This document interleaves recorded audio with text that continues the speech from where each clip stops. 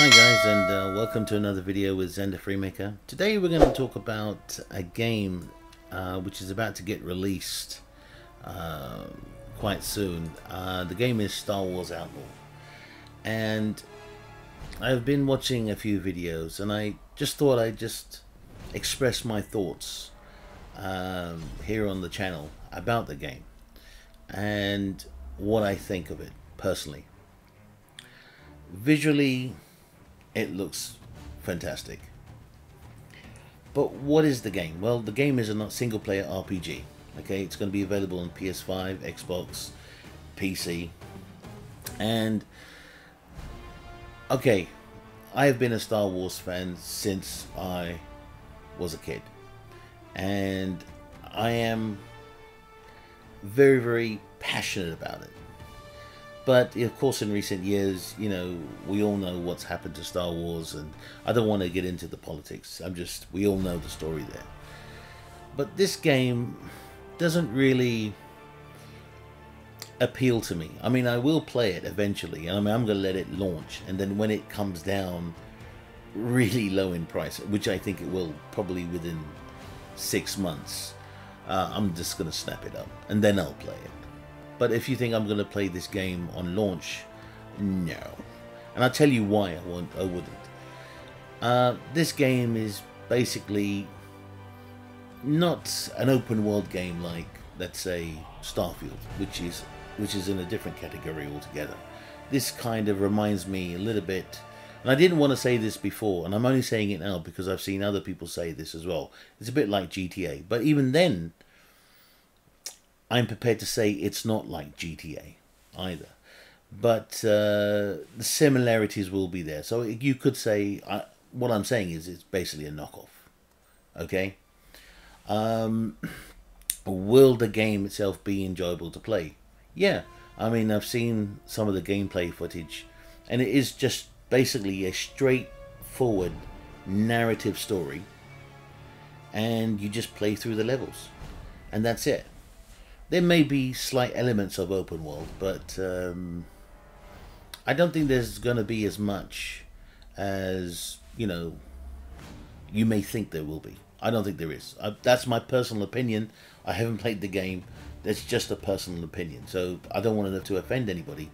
So please don't get offended. I mean, also, one of the things which is kind of bothering me is that the game is called Star Wars Outlaws. Alright, so of course this is set between Empire Strikes Back and I think Return of the Jedi. And so, you know, of course this is the main protagonist, if you want to call her, or the main character of the game. But the question is why? Why not have different characters we can choose from? I mean, this game isn't out yet, so this may happen, but I don't think it will. And again, this is Disney, you know, pushing its agenda that, you know, hey, it's a female character. We must show strong female characters. Well, why not just have an alien? You know, and also have a man, you know, character. So we should have that choice, but they didn't. I don't think they've done that. I would like to ask Ubisoft, yeah, that when they originally designed this game, was the character originally a female, or was it something else? Or was it Disney that told you to change the character to a female, or you went with the female character originally in the first place, which I doubt. And I would like to find out. So if any member of Ubisoft who's involved in this game, yeah, leak it to us. Let us know if what I'm saying is true or not. Okay then, so this is how I see the game playing. Okay, you're going to carry out some tasks, get to a location, beautiful cutscene, get paid for the job, and then with those credits you could probably get some upgrades, and then go to the next story, basically the next task. You know, fight in space, maybe do a little bit of looting. But I don't think you'll be able to move around in the way you may think what open world really means. So yeah, there may be, you may have the freedom to, you know, do some things, but not as much as you'd like to. So I think that open world will be restricted, and quite rightfully so, because this game is just a straightforward story. There's no, you know, you're not going to be trading or setting up, you know, resource, you know, fields or you know, that kind of stuff. Just like in other games, like for example, Starfield when it launches. So yeah, so this is kind of a straightforward game. Nothing more, nothing less, with maybe with a little bit more freedom. I am a hardcore Star Wars fan, and even though I've kind of been put off by it, really, I mean, when the new Star Wars movies that are about to come out, I'm not even going to go and watch it, because it's just not going to be Star Wars. It's all about ideology and some agendas that they're going to put out there. And this game again is pretty much saying the same thing. You know, again, it's just one character. I can't be the only person thinking this, you know, on the planet. And if I am, bloody hell, I'm all alone on that. But the game, I think, will be okay. I think what's going to happen when this game, and they will just finish this game within what, probably, I don't know, 20-30 hours of playing. Someone will, you know, and I think a lot of players are going to be pissed that they've been taken down the garden path again. And that's why I'm never going to buy this game when it launches. You know, it's going to cost, what, 50-60 quid? Easy, you know? And I'm just going to wait until, you know, Steam puts a sale on, it's like a $5. And they'll do that, what, probably within, I don't know, 6 to 8 months. Because this game, it's going to be good to play. I mean, it's not multiplayer, so it's not like, you know, it's not going to be like, say, Battlefront 3. Oh, sorry, Battlefront 2. I keep thinking there's going to be a Battlefront 3, but we all know that's not going to happen. Well, if it does, it's a long way down the road. But visually, the game is fantastic. I'll give it, you know, full marks for that. Story-wise, well, it's pretty predictable, really.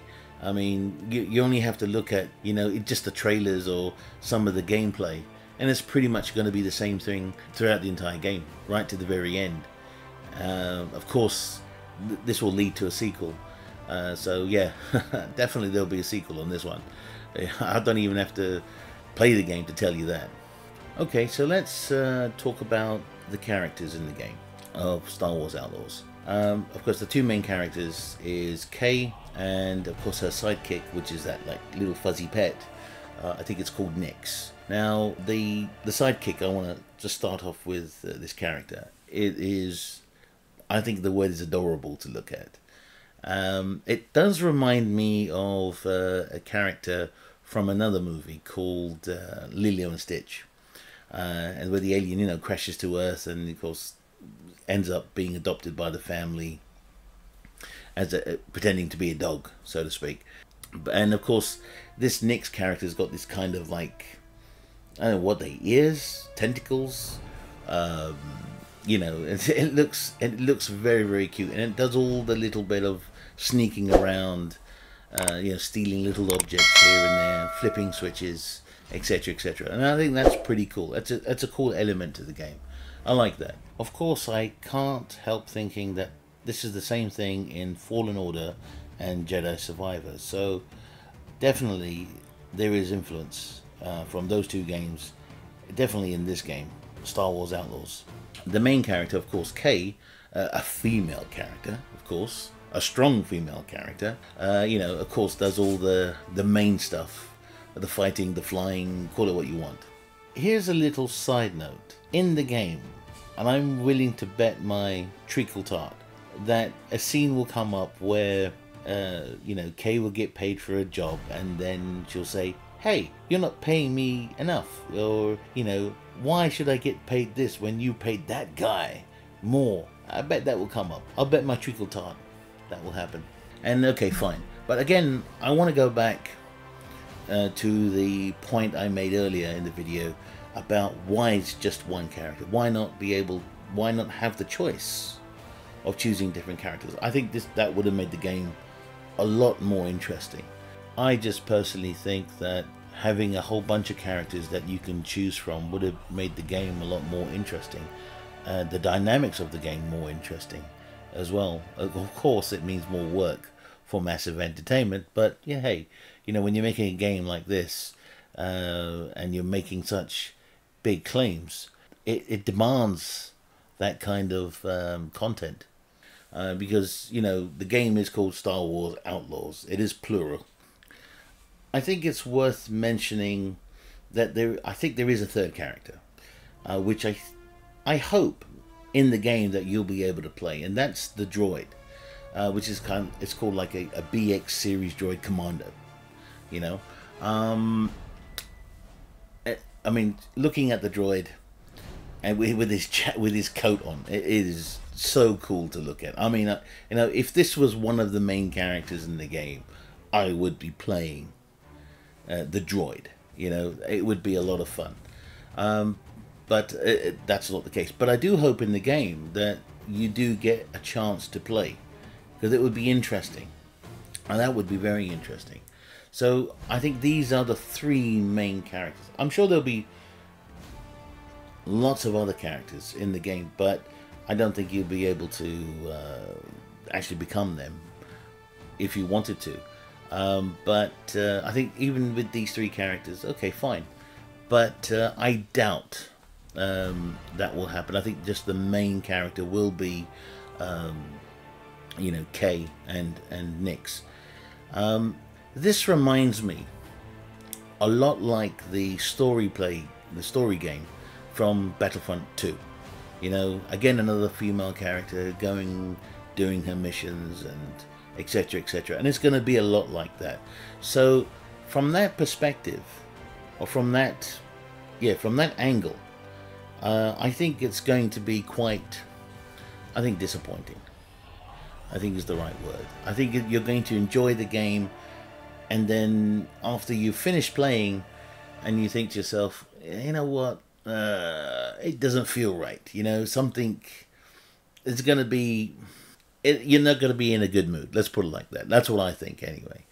Because I'm watching all the videos that are coming out, and I'm not going to make any more videos on this subject, because I think one video is enough. Because there really isn't going to be anything else to really add to that, because I know it's going to be a straightforward, you know, you have a cutscene, you get a mission to do, and then you're on the run, and then you're going to fight in space. And the space battles, they look okay, you know. I mean, they're going to be simple, nothing complicated. And then you're going to do a warp jump, and you're going to end up somewhere else, and it's going to be, and then another story, and in the next step. So it's a straightforward, you know, level. You know, you might as well just play Tomb Raider. You know, it's really just that. I don't think it's going to be as open world as everyone thinks it's going to be, and that's the honest truth. I could be wrong.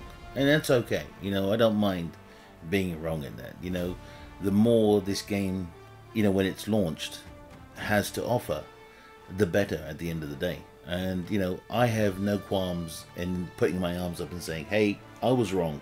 Seeing what I've seen so far, I don't think I'm that far off.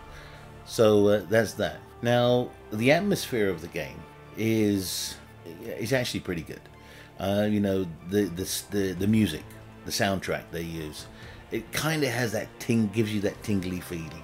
You know, and that's Star Wars. I mean, you know, this music, the original Star Wars music, composed by John Williams, you can hear the elements of all of that in this game. And even just watching, you know, the videos of Star Wars Outlaws, and the music playing in the background was just, it was, you know, enjoyable. You know, the music really kind of puts you in that zone, so it kind of immerses you, which is brilliant, really. You know, and I got no complaints there. Like I said earlier in the video, you know, this is set between Empire Strikes Back and I think Return of the Jedi. So, you know, the bad guys are still, you know, Darth Vader, you know, Emperor Palpatine, you know, all these characters will be there. Now, the funny thing is, will we see these characters You know, will we get to see, say, for example, maybe elements of the Death Star? You know, well, of course, this would be, I think, the Death Star too. So you know, there's all that as well, and of course, will the missions that Kay takes part in, will she be involved? You know, in relation to the rebellion or anything like that. So yeah, this will be interesting to see. Now the environments are also quite outstanding. I mean, they've shown different environments, not a lot, because when you're launching a new game, you don't want to just give everything away. You want to keep things secret, and that's okay. I've got nothing wrong with that. But what they've shown so far, oh, it's mind-blowing. Oh, it's just really, really mind-blowing, and I'm extremely impressed. Now, I know this may offend a few Star Wars fans. Of course, it offends me as well, what I'm about to say. But you may know that there's a video on my channel about a game called Starfield. And if you look at that video and you see the clips from Starfield, you'll notice that there are similarities between that and this Star Wars. And I actually mentioned it, said it in the video. I mean, because Starfield is so deep in you know in the story, and of course that's truly open world. I said, and I just briefly commented that, hey, this is what Star Wars should have done, close but no cigar. And when I've looked at this game and all the videos out there, really, you're close but no cigar. You know, this, like I said, this game will be enjoyable to play. I think kids will cane this game within, I think, 30-40 hours maybe. I'm talking about a week. Remember, everything I've said is just my perspective, my point of view, if I can coin that phrase, on the game. I think the game will be a good game to play. It's visually beautiful. The ships look great. I don't think it's going to be, you know, a chore for anyone to play. You know, you won't have to overthink too many things. So yeah, I mean, I'm looking forward to it. I thought it was coming out this year. I think it's launching in, I think, 2024.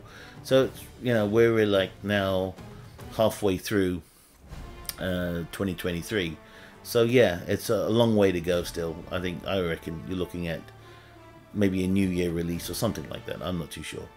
But other than, I look forward to this game. I know there'll be a lot more videos coming out from Ubisoft, and they will show us. So yeah, well, I'm looking forward to them. I might do another video, but I doubt it. You know, I don't think it needs you know, any more. I think I've said enough. I think I've said more than enough. Okay, that's it for now. And don't forget to like, subscribe, tell your friends and family, and support my channel. Ciao for now.